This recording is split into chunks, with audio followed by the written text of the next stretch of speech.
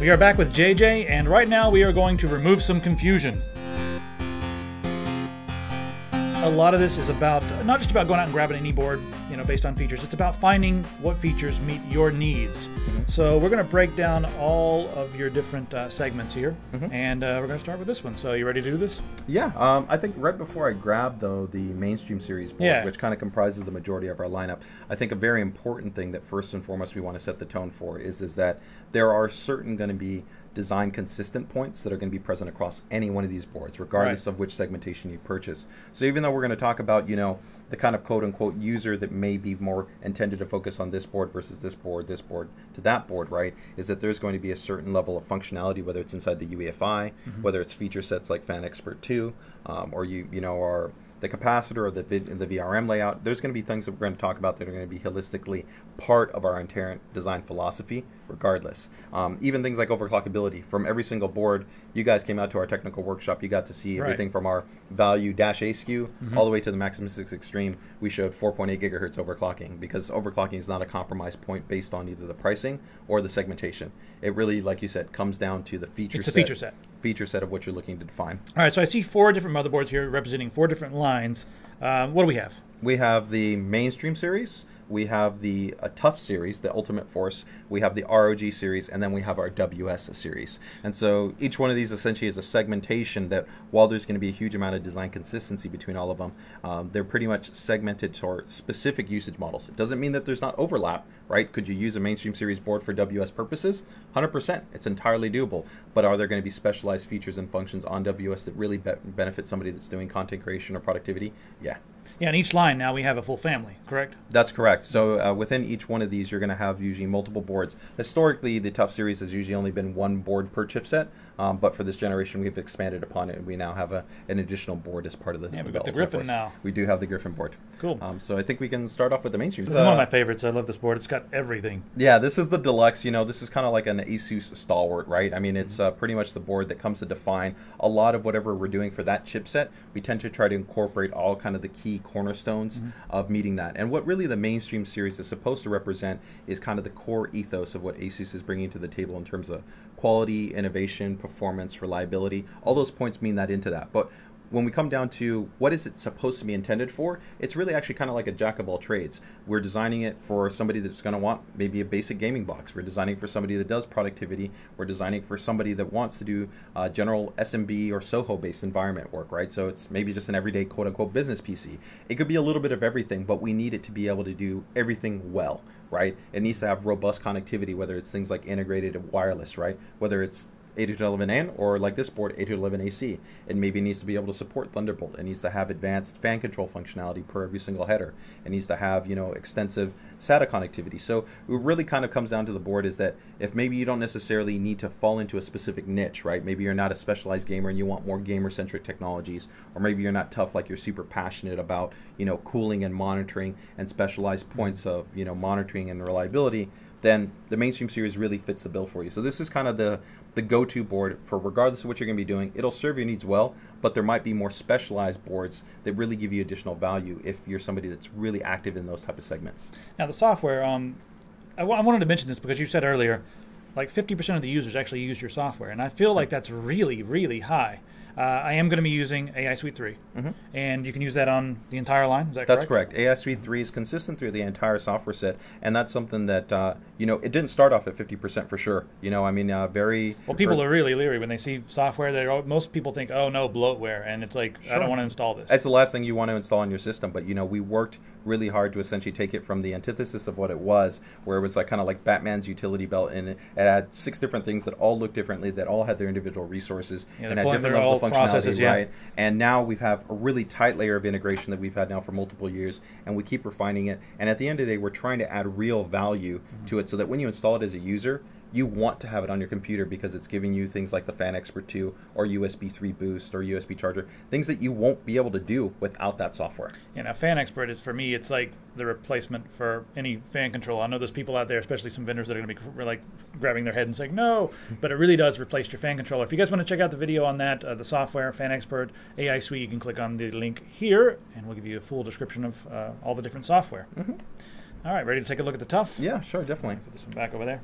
And the last note that we'll also make on, I think it's okay, on the mainstream series is that there's going to be a huge amount of new UEFI options that we're going to also cover that we're going to show them on the mainstream series board. They're going to be applicable to every single one of the boards that we're talking about. So this gets also back to the point of saying that we have a huge amount of design consistency, whether it's in AI Suite 3, the UEFI, or even concepts of design integration like, the capacitor choices or stainless steel, backplates and things along those lines. A lot of our audience does tweak, so you guys are probably going to want to click on this link here on the screen. It's going to take you to the UEFI overview video. Yeah.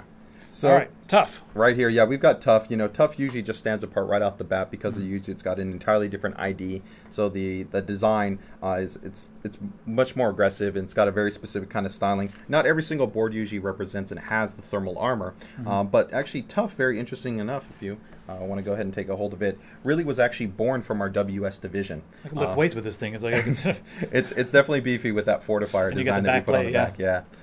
Is that it was born from our WS division, where a lot of people would ask the question, hey, I love your deluxe boards, I love your ROG boards, but maybe I don't necessarily need all those specialized features, right? But I still want a board where I'm really focused at having a high level of reliability and quality. And they tended to also have a specific interest in cooling and in monitoring. So that's when we essentially decided to design the TUF series. So it was focused at being more simplified in terms of maybe not taking every single advanced level of functionality, like maybe integrating wireless or NFC support or, more specialized features that we might introduce every generation, but really making a board that just is solid, it's reliable, it has extra validation to really have a good sense of confidence. And it was also meant to align for users that are looking for a longer life cycle in terms of their build. I'm on the bleeding edge. I like to upgrade literally every chipset cycle, but we get a lot of people that say, I want to build a system and I want it to be 3, 4, 5 years. So that's one thing that's special about Sabertooth, right? Is that the TUF line offers a 5-year warranty. It's the only motherboard line on the market that gives you a 5-year warranty. I think Wendell here in the studio, you're using, I think, Sabertooth motherboards from every generation. Pretty much. Back to the beginning, right? Yep. Yep. And in this building, there are Sabertooths from every generation running. And that's a classic example, is that, people just want a great board. It's got a great amount of flexibility, great performance, and there tends to be also usually a specific focus on cooling and monitoring. So we'll have things like our thermal radar, which is not even the armor, but we have, hardware sensors on the motherboard. Yes, certain spots exactly, that detect real-time temperature and do advanced things like that. So if you're somebody that just wants a long-term build, great connectivity, reliable performance, really good component choice, that's going to be a key example. Even when you get these boards, you'll see there's like a little certificate of reliability because we individually rate things like the chokes, the capacitors, the MOSFETs, and things along those lines. Now, you guys have included a thermistor with this, right? Yeah, this one actually comes with 3 optional temp sensors that you'll be able to integrate onto the board that allow you to measure temperature points anywhere you want. So independent of the hardware sensors that are actually sprinkled throughout the motherboard. And if you want that with the Griffin, you pick up the Griffin armor, and you also get the thermistors. You could run it anywhere. There's these little headers on there, and you can run that to the inside of your chassis, or like you said, you can put on top of your hard drive, and then you can all run that into the AI Suite 3 software, and you can essentially go ahead and monitor those points real time, and even have your fans adjust based on the temperature that's recorded. Monitor your graphics card. I mean, you can monitor anything, and not just the motherboard. That's what I think is really cool about this. It's not just the motherboard that you can monitor. Yeah, you have a huge amount of flexibility. So really great choice. And just like we talked about the mainstream series, while we don't necessarily focus in on overclocking for the Sabertooth line, this is 4.8 gigahertz, no problem, just like the Deluxe would be 4.8 gigahertz. Depending on the CPU, of course. Yeah, of course, depending on CPU margin. But in terms of the hardware design, the UEFI, the component quality, you can feel confident. It doesn't matter which one of these boards you're going to buy, you're going to get great level of performance. It really just comes down, do you want the feature set of that? And of course, when we cover more of the product line, we'll go into more of the features on the TUF. Let's talk about the Workstation. Stay.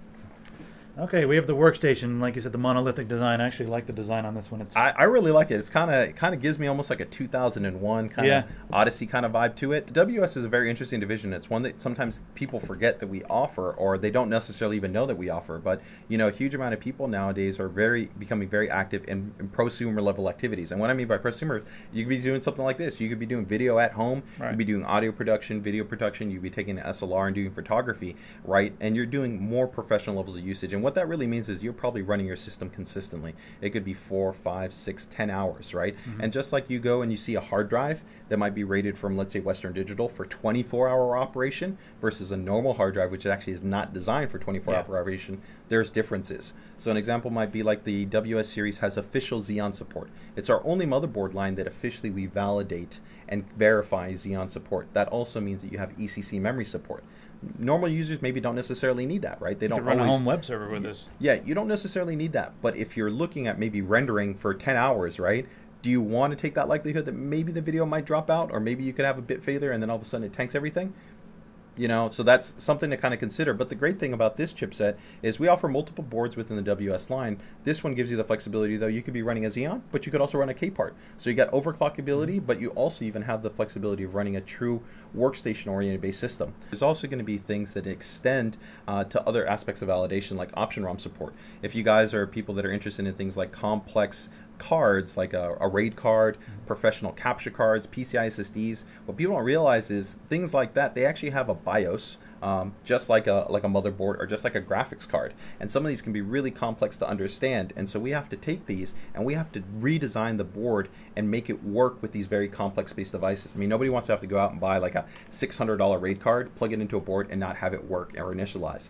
So that's a really big keystone point on the WS series. Along with, usually there's also going to be more flexibility on storage, such as this board right here. There's a lot of ports. There's 10 ports, but these ports are actually very special. These are feature, as an example, this one has our SSD Caching 2 controller, which means you could take actually up to 3 SSDs and aggregate the performance, meaning keep increasing the performance as you add SSDs to a mechanical hard drive. So if maybe you're doing, so you can have 3 SSDs cache a single mechanical hard drive. So like that's one 4 terabyte drive in there and just cache the and you hell can out of keep it. improving the performance. Wow. So if you're doing maybe like high bitrate 1080p video, 2K, 4K video, you're doing uncompressed raw-based photo work, you need the capacity of a mechanical hard drive. But does it hurt in terms of being able to significantly improve the read performance? No, right? So you get that kind of best of both worlds benefit. Plus you get things like dual NICs, which is important in terms of how you might be connecting. Maybe one's for the internet and the other one might be for like your local network, right? Yeah. So or if you're running like a managed switch or something like that, you exactly. can just use dual 2 high gigabit. performance. Yes, dual high performance. Yes, they're Intel NICs. Exactly. And not only regular, they're actually the server grade Intel NICs. Ooh. So you know, a lot more robust functionality, but you still keep a lot of that design ethos that we have, where, like I said, things like Fan Expert 2, USB 3 Boost, you know, USB Charger Plus, all those things, you still get that. You still get the great UEFI options, but it's going to be, hey, if you're somebody that's interested in productivity, linear workflows, content creation, there might be a better feature set here that's targeted for you. I know you've got me thinking about one of these. It's a great series. At first I'm like ROG all the way, but now you're like, oh man, I edit so many videos. Now I'm like, Yeah, I mean, even if you take a look at the inductors, these inductors that we put on here, these are the same 60 amp rated Blackwing chokes that we actually have. The only other board that has that is the ROG series motherboard. You know, so that's pretty much highest in the industry. Yeah, that's the highest in the 60 amps rated a piece. I mean, these things are outright beasts in terms of the power output capability. But they also look kind of cool. I mean, again, that's subjective, but yeah, they look very cool. I mean, but even the little wing fin design actually helps to improve thermal dissipation properties, because for WS it's about efficiency also. So I mean, you know, it's crazy. You could have a 4.8 gigahertz DDR 2400 with a 4-way enabled setup on this, almost, which would be like running a Maximum 6 Extreme, except the Extreme is going to be different, where it's going to have maybe even more tweaker or hardcore gaming related functions. So once again, you know, is there a crossover? At the end of the day, segmentation only probably exists inside of our marketing department, but you know, we really do take the time to listen to the community as you people and say, hey, what features can we integrate per each model that really make it more useful for you? Yeah, again, it's finding out what you need and getting the exact thing for your needs. Yeah. Ready for the I think the beast of the beasts, right? Yeah, let's talk about the ROG. ROG, yes. So ROG is really special. I mean, we just actually recently went through our 5-year anniversary for the ROG motherboard division. So it's been a very long growing period for us to continue to evolve what we feel is the absolute kind of best-in-class motherboards on the market when it comes to enthusiasts, real true hardware enthusiasts and overclocking and gaming related focus. And what we mean by that is essentially is that we're going to continue to offer features and functions on here which are really for kind of the cutting edge of users. So an example might be something like that little OC panel that you have there to the to the side of you. That's an external real-time overclocking controller and monitor, right? You can monitor your temperatures. That's this one here? Yeah, you could, you could monitor your temperatures, you could adjust your clock frequencies, but you could, flip it like this, and all of a sudden take it and put it in the 5 1/4 day adapter, and then put it inside of your chassis, and you could just monitor your temperatures. You could see your CPU frequency. You could do a 1-button overclock. You could change your CPU fan speeds. So it complements not only kind of the bencher and the tweaker and the tuner, but even the guy like myself that I don't bench on the weekends, right? Like some of the guys do, but I overclock my system, and I'm an enthusiast, so I want something that maybe complements how I use my system. And that'll work with all. That actually, this will actually work with all our ROG Z87 series motherboards. So this is a really nice hardware accessory, and this is the type of stuff where our ROG, we take a huge amount of time to try to incorporate these type of design features in there. Or this generation we included RAM disk software in there, right? ROG users, they probably tend to put more memory in their system than a normal user, right? How much memory do you probably use? Unless you guys are doing serious workflows, maybe 4, maybe 5 gigs. But now you can take all that extra memory and you could run Battlefield 3 from it, or you could load a League of Legends map and fully accelerate it through your system memory. Yeah, so that would justify maybe buying a 32 gig kit finally. Exactly. Because usually for gaming, more than 8 to 16 is like you're not using it. It's just going to be sitting there. So there's a lot of specialized things like that, and there's also points of hardware quality innovation. We're generally each generation going to say we want the absolute best of the best. This is kind of like for you guys that are familiar with high performance labs like Skunkworks. This is what our kind of Skunkworks division is we go in there and we say, what's the absolute best hardware that we can integrate from year to year and try to put that on there. When we first did Intel NICs, it was on ROG. When we first did a digital controller on motherboards, it was on ROG. When we first did advanced per header fan control, it was on ROG. Yeah, it's similar to like the auto market. The craziest stuff happens with the enthusiasts, and then it trickles down into all the other parts in the coming years. Yeah, but I think that you actually see that happen with our motherboard division. That definitely doesn't happen, I think, with all companies. But that's the really cool thing about ROG is you get really the best of the best here, and you get a great focus at also having specialized technologies for gamers, like the dedicated discrete audio technology that we have called Supreme Effects, where it's isolated on the motherboard. That's rolled into boards, and that's been there since like 2011, and like game first packet priority software. So a lot of really cool stuff on ROG. Cool. Well, if you guys want to see some more videos on ROG and just everything in general, I'm going to put a table of contents on the screen right now. This is not really table of contents for this video, but there's a lot of different videos. You guys can click on the ones that you want to see, overclocking tutorials, whatever it is. Yeah. So we got some more videos coming, so watch all of them. You guys should know these things. It's good to stay in the know. Yeah, I definitely agree. And I'll say that if you guys maybe have some more questions on the segmentations, feel free to drop me a line inside the forums. I do actually pop up in there, and I'll do my best to kind of give you guys more insight as far as really what makes kind of each board different. Yeah. But at the end of the day, base it on the features. Don't worry about the performance, or really kind of these key feature points that are going to be present on all the boards. Yeah. So check the link in the description, and that's really cool if you to come in and answer questions. I'm sure everybody will love that. Yeah. So, all right, we'll see you in the next video.